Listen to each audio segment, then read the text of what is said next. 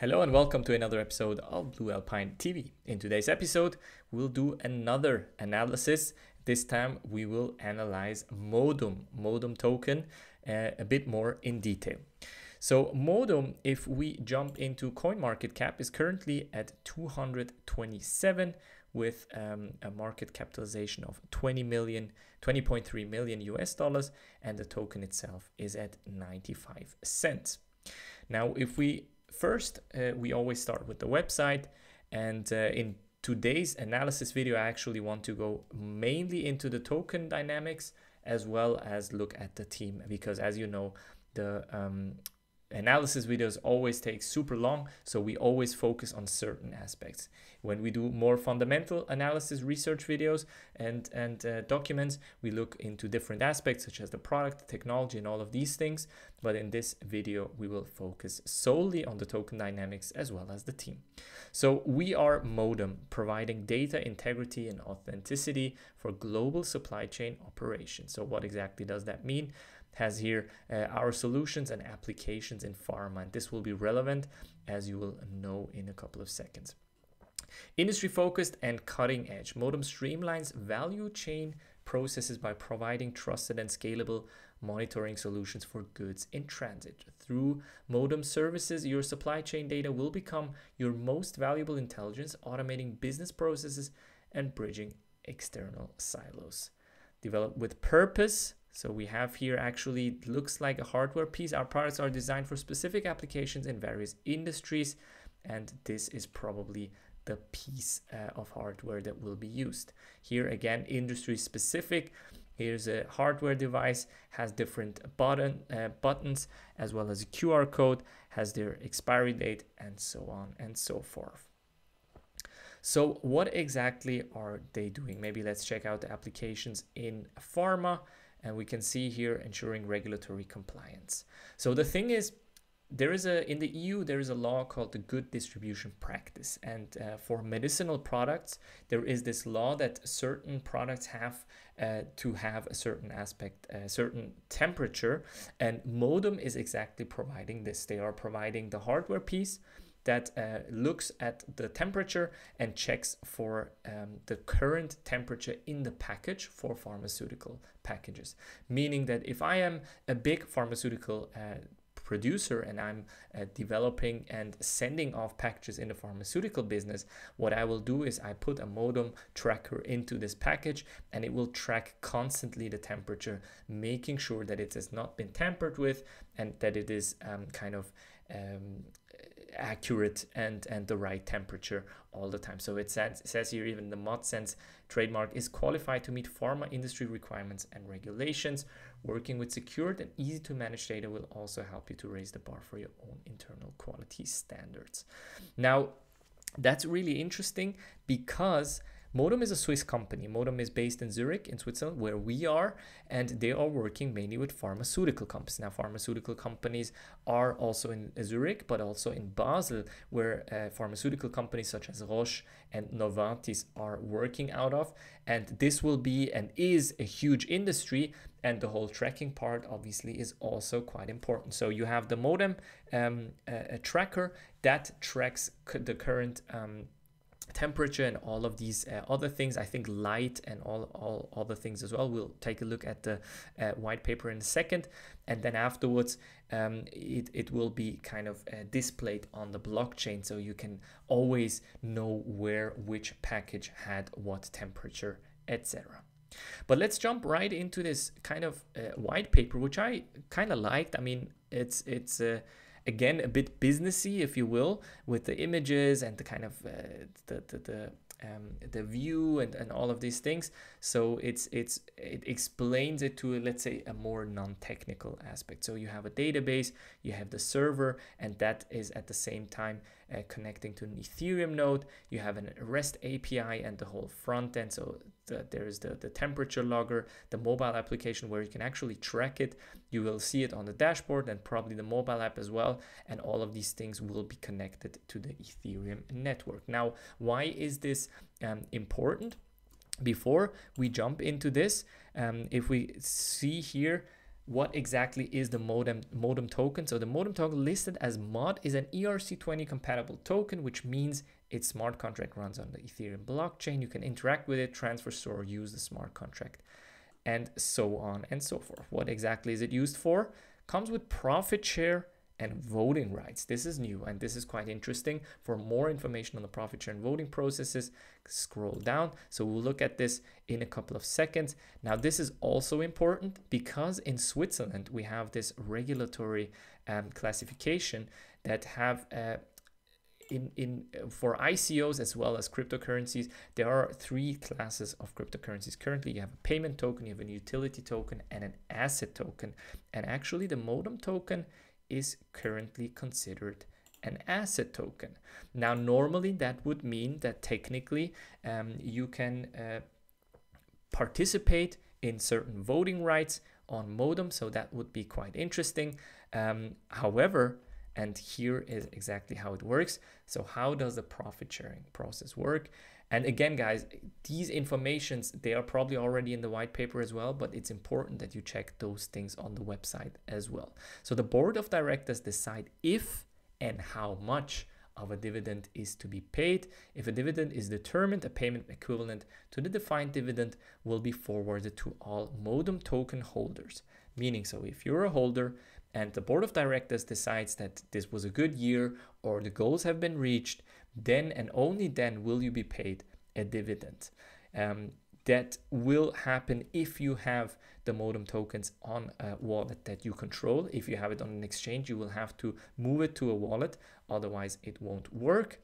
The amount in Swiss francs will be converted to Ethereum and sent to the Modum smart contract. The smart contract will evaluate the current holdings and distribute the profits to Modum token holders in Ethereum.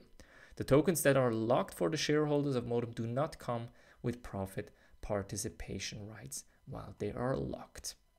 How do you get your share? It says here actually that that 4 weeks in advance a snapshot will be announced, and afterwards the token holders will be informed, and you will have to keep your tokens in a wallet where you control the private key. And why is quite relevant right now. Token holders will need to withdraw the tokens from any exchange and store them on a private wallet before the snapshot is performed, and only then will you have the rights. The smart contract will identify the number of tokens in your wallet and distribute the profit share accordingly.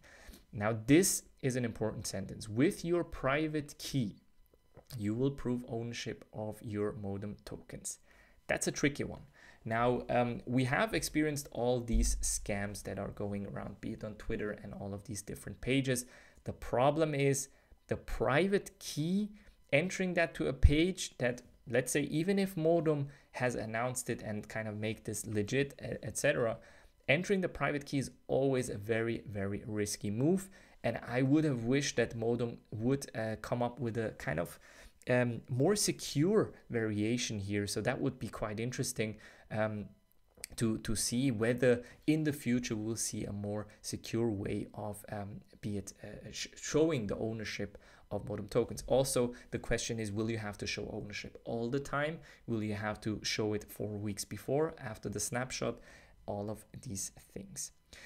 Now, if we jump to the white paper, what we can see here, again, like the structure, and we have here the chip that is being packaged. So the package is then being run and transported and kind of at all times being tracked. And the smart contract will be verified once the people receive, or the company receives the package. Let's say this is a pharmaceutical company, sends it off, it gets transported, will be tracked. All of these tracking will be kind of distributed and shown on the mobile phone, and then afterwards you will receive it as, let's say, a pharmacy or something similar.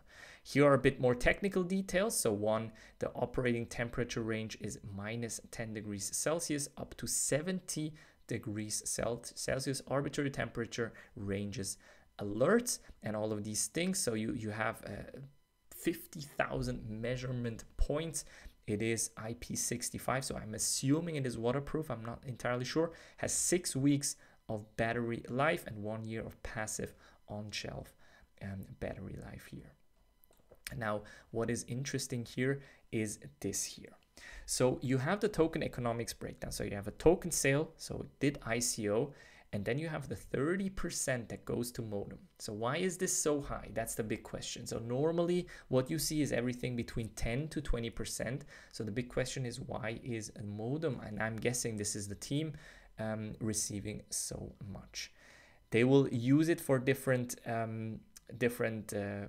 projects. And the thing is, and this is also interesting, they will these tokens will be locked in the beginning, and only if there is a positive vote, in that case the Modum Modum owners on one side, so the founders, etc., as well as the Modum token holders, will receive the tokens.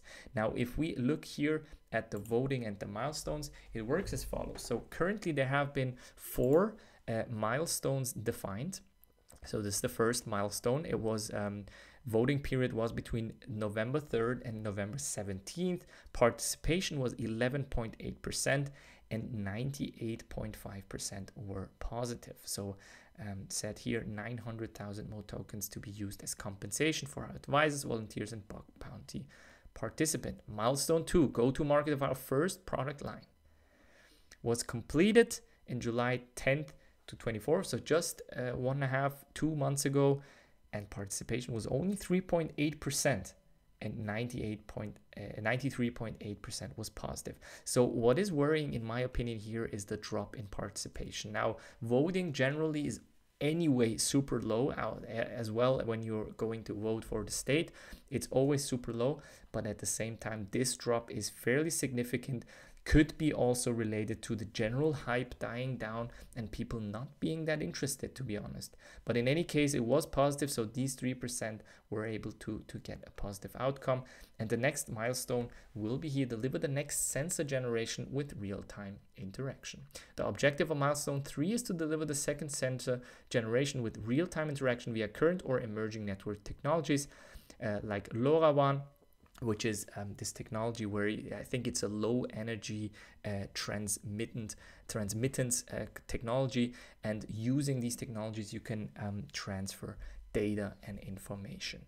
There's a 4th milestone as well, additional environmental sensors. I am guessing that they are using these for then different industries. So right now it's very pharmaceutical focused and all of these things, so that will be probably other sensors for other things. Now if we go here, what was quite interesting is you were able to see, I think, what type of things the tracker itself was able to track. So we have temperature.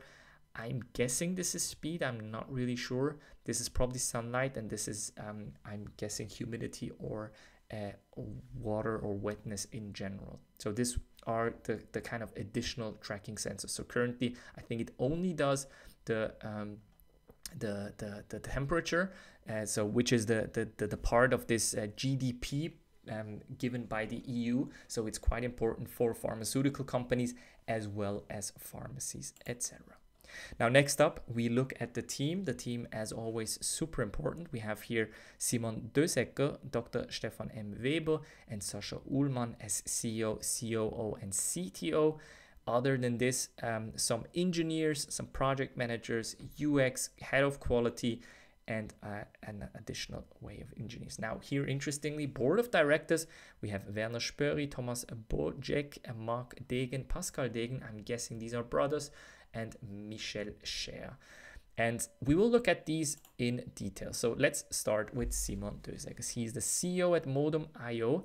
And by the way, before we get started, what is interesting is these are all founders, but none of them is actively working on the company. So I'm not sure whether these are at the same time the C-level executives, whether they are founders or not.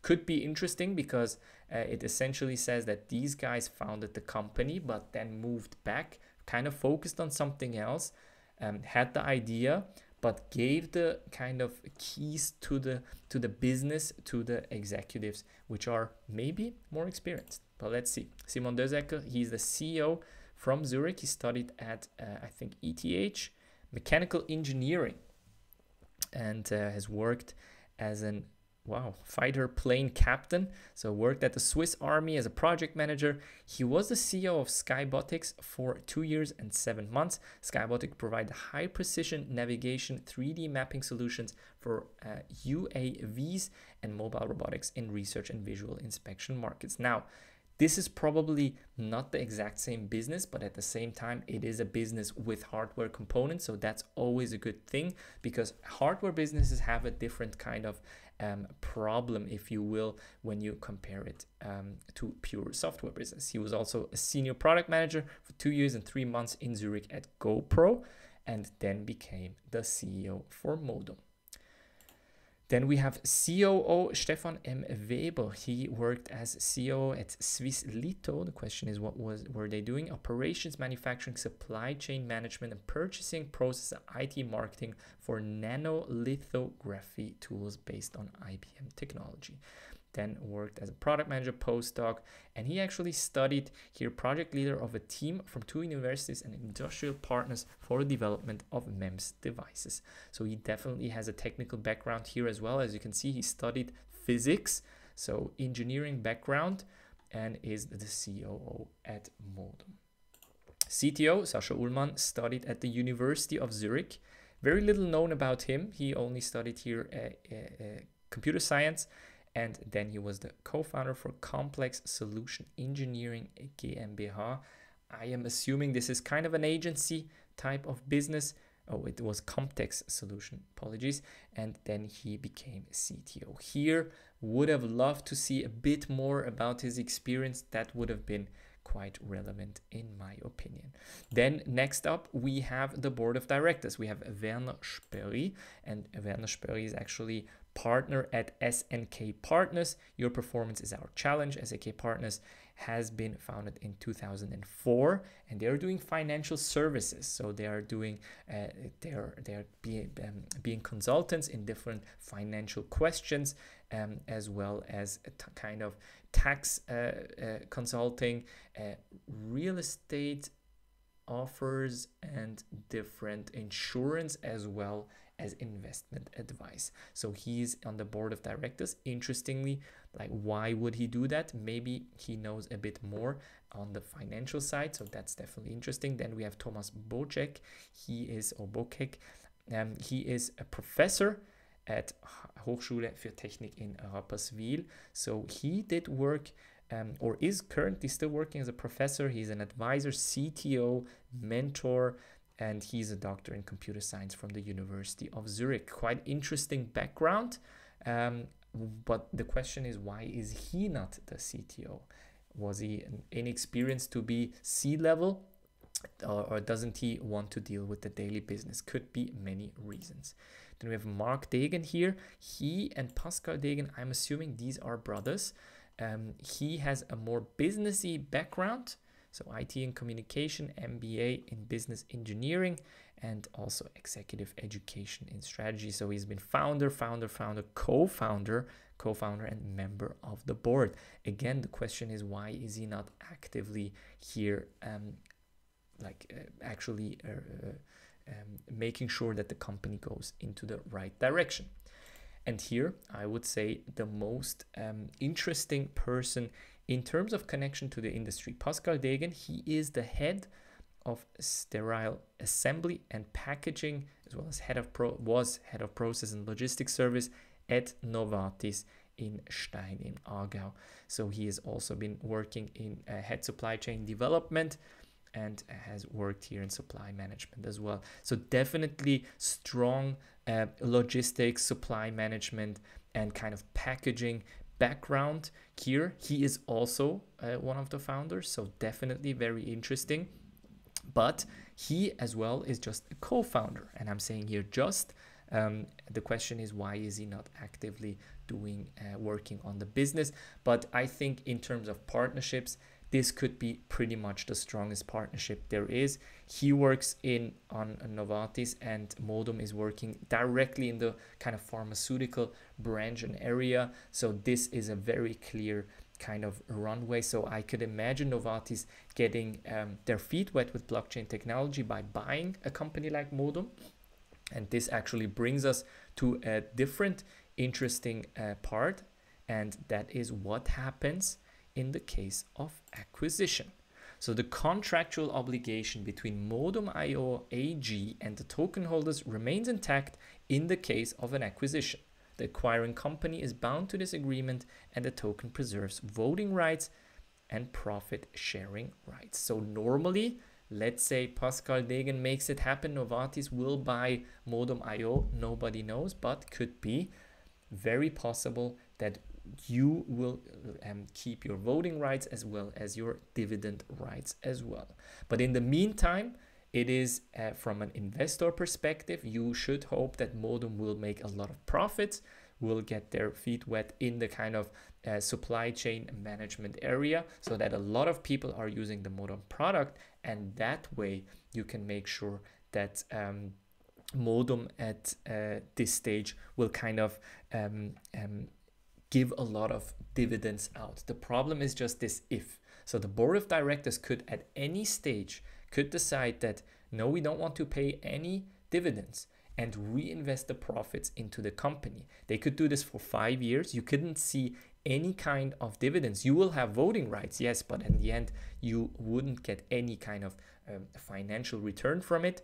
Then it gets acquired and the contract is gone. Very possible. So this is kind of the business we are dealing with in crypto. You have to be aware of these things, even though with Modum you have a bit more rights that are actually written down. At the same time, you have to know where your rights end and until where you can kind of justify and execute those rights as well. Then at the end, we have Michel Scher. He is the CEO and owner of Share Pharma, and that's also a very interesting company. It's a small to medium business sized company, and they are doing mainly pharmaceuticals. So field sales here as well. We can check out the company a bit, but in the end, it's a pharmaceutical company. They are close to Modum's core business, and in the end, if we look here at the team exactly, he's also the founder and member of the board. So definitely there is a strong pharmaceutical connection. Now, to kind of wrap this topic up, should you invest into Modum, yes or no? I believe Modum has a very interesting kind of business case with pharmaceuticals. Pharmaceuticals here in Switzerland, between Basel and Zurich, quite a strong market. And the fact that the founders are so directly involved, if you will, or indirectly involved in pharmaceuticals makes it a very, very appealing case. Now, that being said, it could be that they are kind of focusing on different markets already. And this I am hoping not to see. So I hope they will stay with pharmaceuticals, really, really rule in the pharmaceutical markets, make a lot of profit, and kind of show that they're also going to pay dividends. I think this is also a big if. Will they pay dividends, yes or no? If you know and are sure that they will pay dividends, yes, this is basically an asset you can invest in. It is a fairly cheap asset, meaning you could buy quite a lot and with that get a lot of dividend as well. But that is always kind of a risky move. It could very well be that they won't pay out any dividends because technically, even as an asset holder, your rights go only so far. And that's, I think, quite important. But other than this, I think it's an interesting company. Take a look at it, read the white paper, and check out also the pharmaceutical industry as a whole to understand how big this market is. But with that, guys, we're already at the end of this short analysis video. If you want to know more, sign up at bluealpineresearch.com and get the free training video where I go a bit more into detail how we do research here at Blue Alpine Research. And yeah, with that, I wish you a great Sunday. Enjoy the day, or maybe Monday if I upload this on the next day. But in any case, I wish you a great day. Make sure to like this video, subscribe to the channel, subscribe to the podcast. I will see you on the next one. Take care. Bye-bye.